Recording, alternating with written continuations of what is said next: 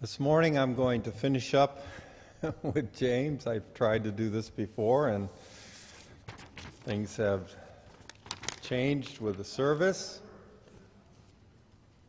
So we'll just, this is actually the last verses in James 5, starting in verse 17. I think it's very appropriate for so many things that we face in our lives, so many situations, including situations that we see happening in the world today, but also situations we face as individuals, as families, as married couples, as parents, people in the church.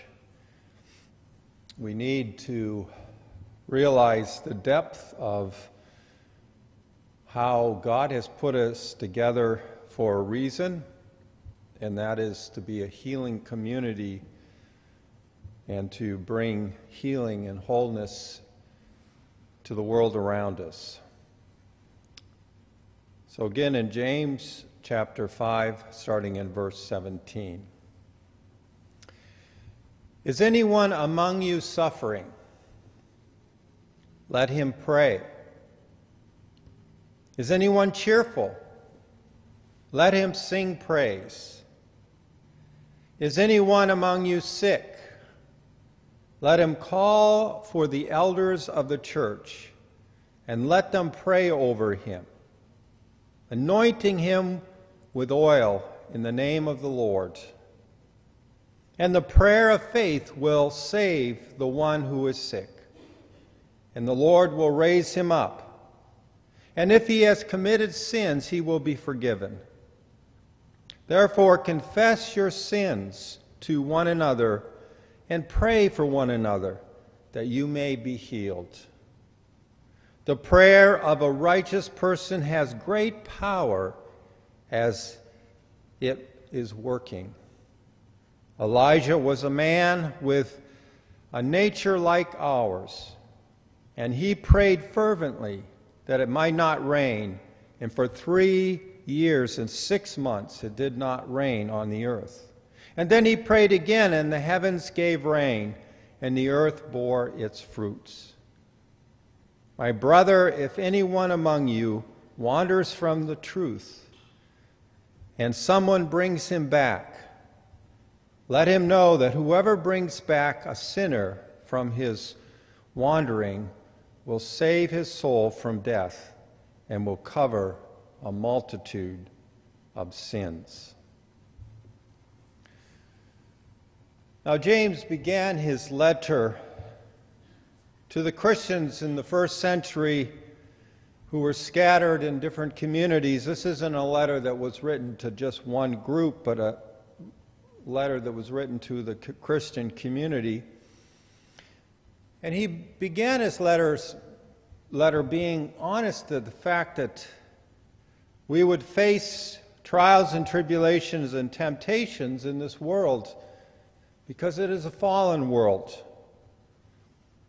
And he wrote, "Consider it pure joy, my brothers, whenever you face trials of many kinds." And he knew that tribulation and trials and conflicts would bring character, perseverance, and patience in people's lives. You know, God can use the negative stuff around us to bring forth good things. Because God is good and He is above the circumstances that we face. And He's able to supply us with hope and joy and faith and love. Now, as James closes his letter, he makes some very simple statements that are very profound, like, is anyone among you suffering? James knows that there is suffering in this life. He's already talked about temptation and trials and tribulation. He knows that there are hardships that we face. And our response to those things should be prayer. Not complaining or feeling overwhelmed or feeling discouraged or giving up. But suffering should actually drive us closer to God. And how we respond to suffering determines whether we can experience God's presence in the midst of hardship. You know, even in the world around us, as we have seen with tragic events, the evil things that happen, like acts of terror that we've seen in Paris, can draw people together. They can open people's hearts to look to God for answers. They can question their lives and the way they've been living and realize there are more important things for them in life. The key to how they respond to suffering is prayer. If anyone is suffering, let him pray. You know, God doesn't bring the acts of terror. They are the results of sin and hatred and the powers of darkness and Satan. But God uses them to wake people up, to help them to sense the urgency of drawing close to God and asking God for help. As James wrote in his letter dealing with conflicts within the church community and suffering that brings and disagreements in relationships, his answer was submit to God, turn to God, draw close to God. He will draw close to you, and resist the devil. Humble yourself before the Lord, and God in His time will lift you up. But you know, his letter isn't just a gloomy letter about trials and tribulations and hardship. He also talks about joy and happiness. There should be joy and happiness. And he says, let those who are happy sing praise. A part of our church community is learning to sing praise, express our joy, not just through praying, but also singing hymns and songs and spiritual songs, making a joyful noise to the Lord. We are a community that needs to pray because of the suffering in our own lives and the world around us, but also a community that needs to sing and rejoice. As Paul says, rejoice in all things. So we gather and we pray together, we sing together, we pray for the sick, we confess our faults to each other, we seek healing and restoration in the world around us. You see, James is very much a realist. He understands the battles that we face, the battles within ourselves, with addictions and habits and hang-ups, the battles within the community and relationships with each other and how people respond to each other, the battles that are in the world around us. And because of all those things, because sin is still very much a thing that people struggle with, even people of faith, he also writes about sickness, admitting that there is sickness in the church, that Christians do get sick. His advice is not just to be complacent about the sickness, but to pray about it. And he asks something very specific. If any one of you is sick, call together the elders, the church leaders, to pray over you. Don't stay in the place of isolation trying to deal with the issue yourself. Now, I believe that this is much more than physical sickness that he's talking about. It can be emotional, mental, spiritual, social, and relationships. People need to pray for each other, but they also need to have the Those who are gifted and those who are in leadership, the elders of the church, as he says, come together and pray over the sick. The prayer of faith, the prayer in the name of Jesus, through the power of his name, the prayer acknowledging the Holy Spirit through the anointing of the oil, will save the sick and the Lord will raise him up. You see, when you ask others to pray for you and pray over you, that is an act of faith. That is a way of showing God that you're serious about what you believe. You're being vulnerable and allowing someone else to join their faith with yours to seek answers and healing and recovery. And this is a part of what Jesus taught and preached. We read at the end of the Gospel of Mark how Jesus told his disciples these things. He says, "Go into the world and preach the gospel to all of creation." And then a little later he says, "These signs will accompany those who believe. In my name, in Jesus' name, they will cast out demons. They will speak with new tongues. They will lay hands on the sick and they will recover."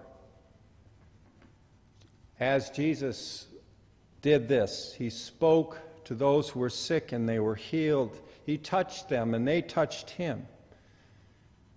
He laid hands on them and they were recovered. He forgave their sins and they were healed. He spoke words and they were delivered from demons. As it says in Luke 5:17 concerning Jesus, the power of the Lord was present with him to heal the sick. The power of the Lord was present. It is present with us in the body of Christ through the Holy Spirit, through Jesus Christ who is in us. And he told his disciples in Luke 9:1, he says, when Jesus called together the 12, he gave them power and authority to drive out all demons and to cure diseases. He sent them out to preach the gospel of the kingdom of God and to heal the sick.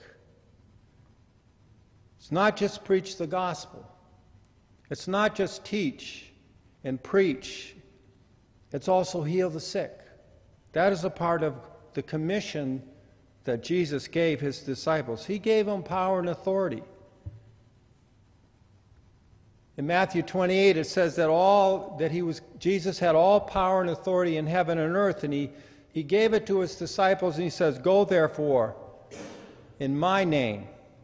And he tells them specifically to preach the gospel, but to teach everything that he taught,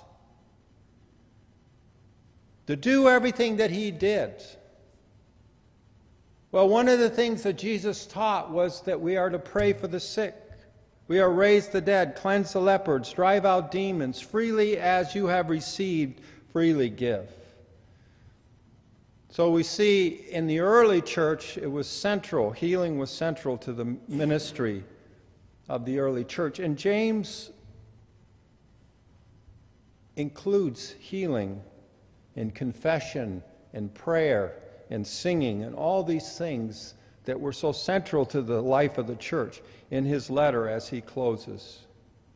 He talks about the prayer of faith that will help the sick and save them, and the Lord will raise them up. You see, God responds to faith. We are saved by faith on every level of our journey with God. God responds to faith. Whether it's forgiveness of sins, whether it's restoration of relationships, whether it's healing of our body, our emotions, our mind, our memories, whether it's just prayer for our needs, our daily needs, God responds to faith, the prayer of faith. You see, James talked about faith in the very beginning. He talked about the fact if you were in a situation where you needed wisdom, you needed to ask God for wisdom. Because God loves to give you wisdom. He loves to give what you need. He responds to the prayers of His people. But he also says, James also says, he must believe and not doubt, because he who doubts is like the waves of the sea, blown and tossed by the wind. You see, faith is the key. You ask in faith. Sometimes the only way you can get beyond your own unbelief and your own doubt is to confess it and repent of it in the Lord. To honestly tell the Lord that you're struggling with this and that you're sorry for this, because unbelief and doubt is a sin. And God wants to set us free so that we can believe and we can receive what we pray for. We can experience healing and restoration in every area of our lives. So as we come and we ask others to pray for us, we do that in faith, and we join our faith with their faith. And that's where the power comes to make things better, to bring healing and forgiveness.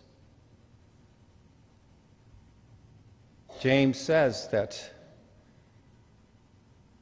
when there's sin involved, that you will be forgiven.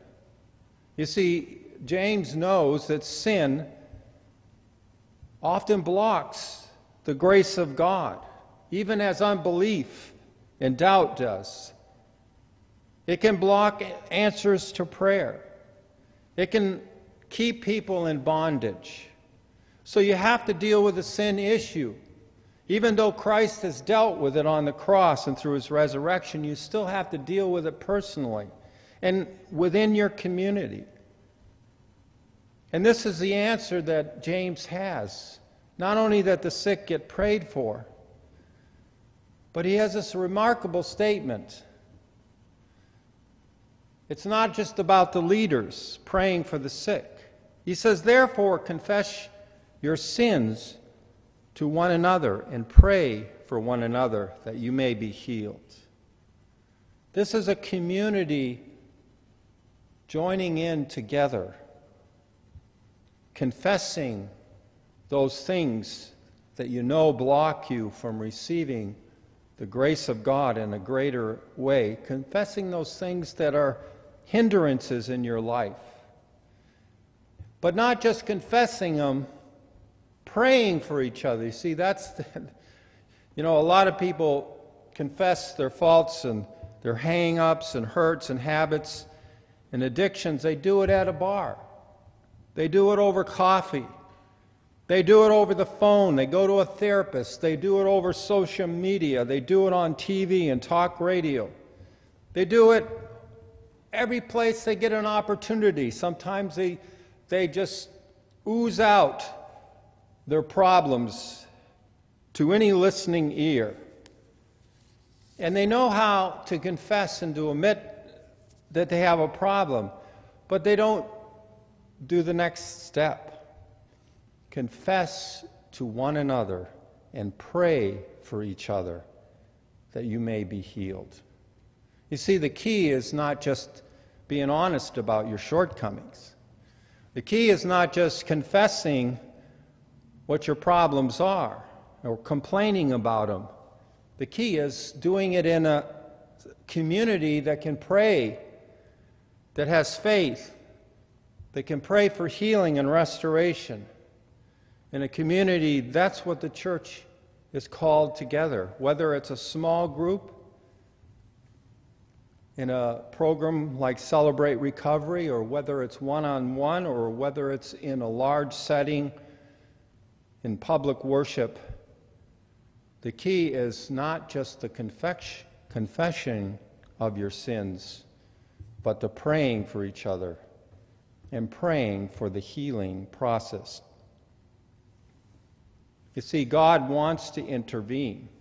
He wants to meet us at all these different levels. But we have to do our part. We have to be honest about what our struggles are. We have to be honest to be able to confess what our needs are, to ask for prayer for healing or prayer for situations in your life. And we do that in our church community regularly. But sometimes you have to do it in a setting where you are going to be free to really open up and share your needs and your brokenness in your life. Because that's where Jesus wants to heal us, in our deepest needs and brokenness. Because he forgives us of our sins. He cleanses us from unrighteousness. He will bring peace and restoration and healing.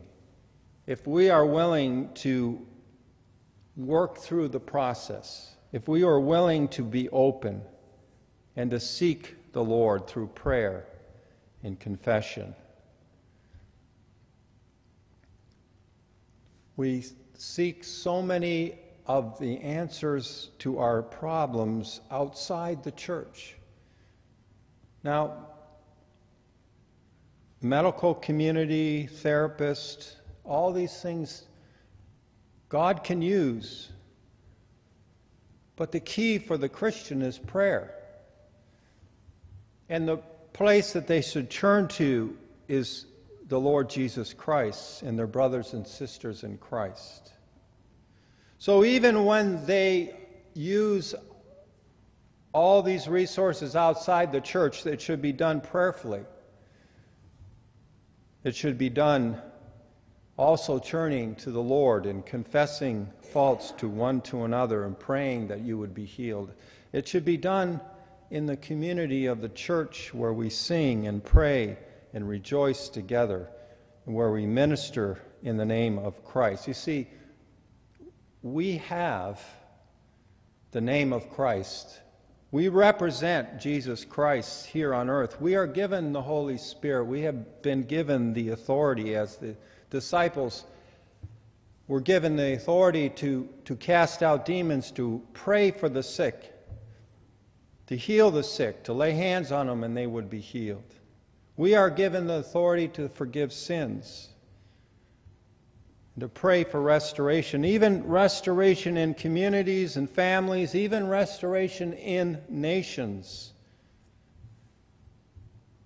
We are called to intercede, to pray for even unbelievers who are sick, who are hurting and broken and need an encounter with the Lord Jesus Christ.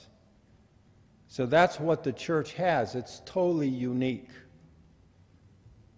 There's no other institution on the face of the earth can do what the church does. And yet a lot of people are letting the church be swept aside, as if it is obsolete, as if somehow we don't need it anymore. We have all these other means, all these other resources. Why do we need the church? Because in the church is the power of the Lord, His presence, His Word. You know, the church has the Word of God. The Word of God is got healing in it. It's the power to change and transform individuals and to transform communities and even the world itself. The church has authority that no other organization in the earth has. Now, Christians can go into the work field in the name of Christ because they have Christ within them, and they can use that authority in the situation that they're in, whether they're a medical field or in social work or whatever they're in. They can have an impact on culture around them, and they should. That's what Jesus said, let your light shine. Don't hide it under a bushel, let it shine. Love the world around you. Tell them about Christ.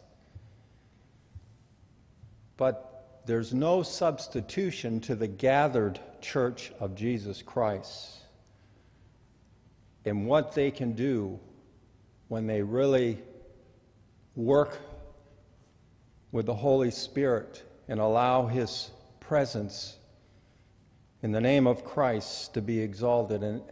and teach and preach and live the Word of God. There's no other institution. You won't find healing and deliverance and salvation through sports or entertainment. You're not going to find it in science. You're not going to find it anywhere, not in politics. There's no other name under heaven which we might be saved except Jesus Christ. We represent Him, and we have to begin to do that in a more conscious and intentional way, to be used by Him to bring healing, deliverance, and salvation to those around us, even those in the church itself, as we confess our sins one to another and pray for one another that we might be healed. Amen. So we're going